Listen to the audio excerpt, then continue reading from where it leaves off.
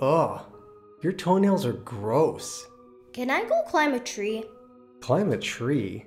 Oh, that's right. I keep forgetting you're a raccoon. But don't you want to listen to today's story? Today's story is about a tree. Nah, I'm good. As I was saying, today's story deals with a very specific tree. I hope you guys enjoy.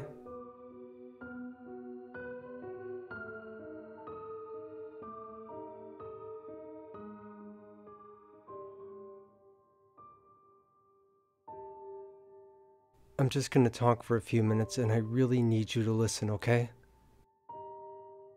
This is going to be the last thing you can do for me, and I don't want my words to be wasted. First of all, I love you. I really mean that. I really do love you.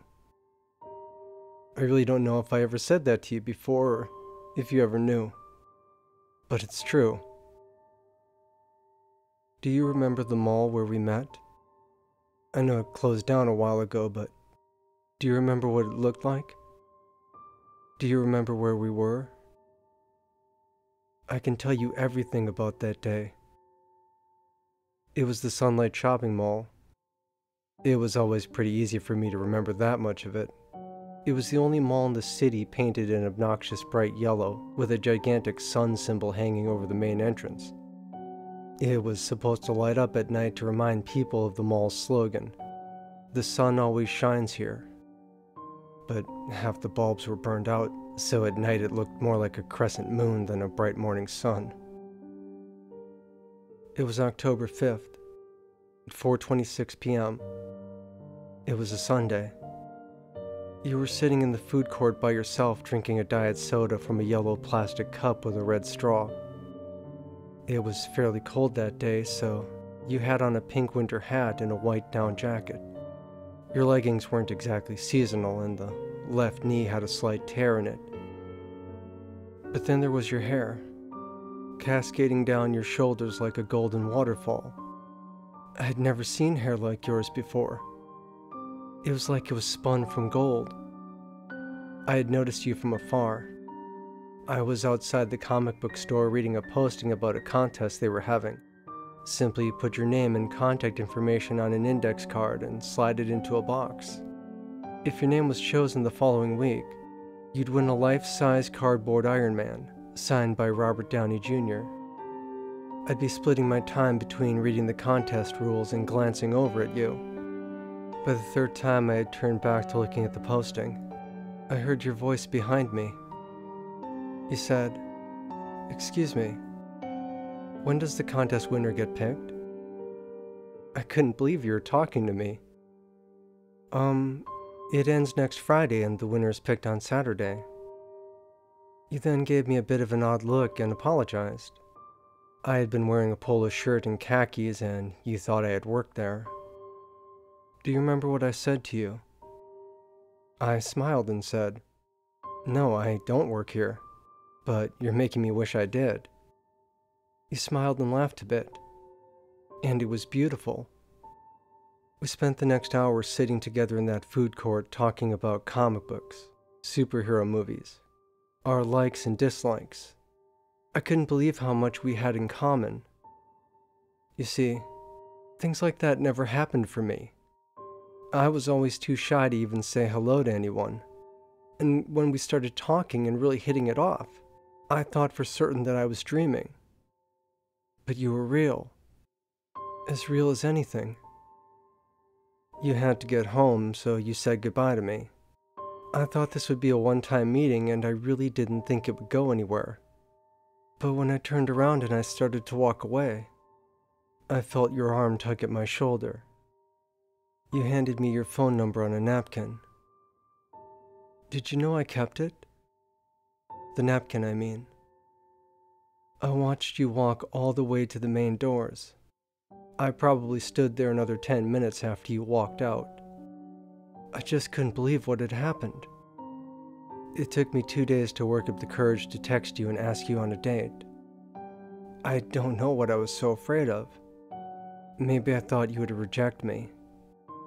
You can't imagine the feeling in my heart when you texted me back just 2 words. What time? We spent the whole night at the amusement park riding all the big rides, eating everything sugar-coated or deep-fried from every concession stand we walked past, and absolutely destroying my rotator cuff and emptying my wallet, throwing baseballs at glass bottles, just to win you a $10 stuffed animal. It was last call for rides, and we stood in line for the only one I had enough tickets left for.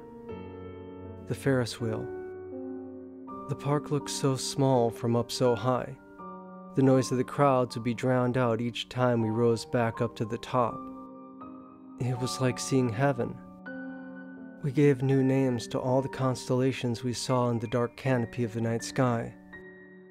My hands were freezing holding on to the metal safety bar. And then, I felt yours slowly cling to mine. It was warm. You put your head on my shoulder, and the world went away. They picked the winner of the Iron Man cardboard stand that weekend.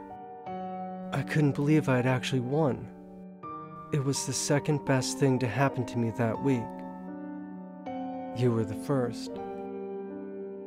We had another date that same day, and the look on your face when I stood outside your apartment door with the cardboard Iron Man standing next to me was absolutely priceless. You gave me a hug and said congratulations. And when I said, no, I won him for you, you kissed me. For 6 months I had the world in my hands. I'd call in sick to work just to spend the afternoon with you.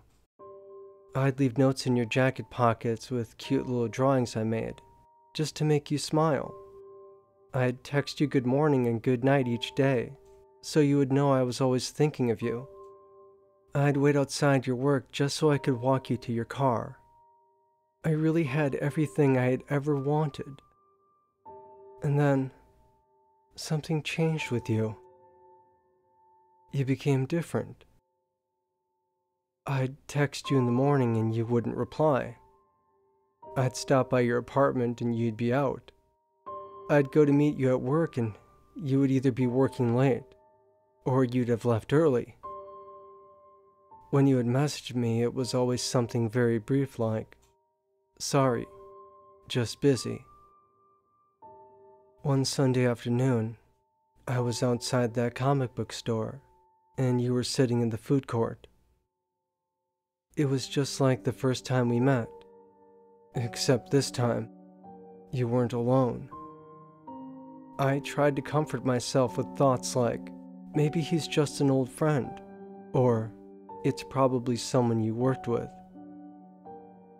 The following week, the Iron Man cutout was left on my front steps, along with a stack of notes that I had left in your jacket. I tried to text you, but there was no response. I tried to call, but the call never went through. Did I smother you? Did I say something wrong? My head has been in this dark place for what seems like forever. You were my sunshine. I carved our initials into this tree, but I never showed you. I don't know if it's because I thought you'd find it childish, or maybe it was because the tree is old and dying. The day I saw it atop this hill, I thought it looked lonely here. Maybe this tree just needed a friend. I'm not really sure. But today, it will have a friend. I never knew how difficult it was to tie a noose before today. I really don't know if I even tied it right. I just hope it works, and that it's quick. I'm fairly certain the branch will hold the weight when I kick out the chair. Loss of consciousness should happen in only a few seconds. Why did it have to come to this? Why did you take my happiness away? I just wanted to be with you. You made me hate life. But I don't hate you. Like I said, I love you. I guess it's time. This is goodbye. I wrote a last note for you, but I don't think it matters. You're not gonna read it anyway. So I'll just put it into your pocket. Just like old times. No! Please! Shh. Just close your eyes. It should be over quickly. You're still so beautiful.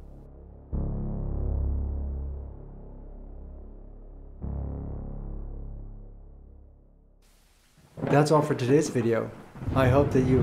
Mini Crawler, are you okay? No, I fell out of the tree. Are you hurt? What does it look like?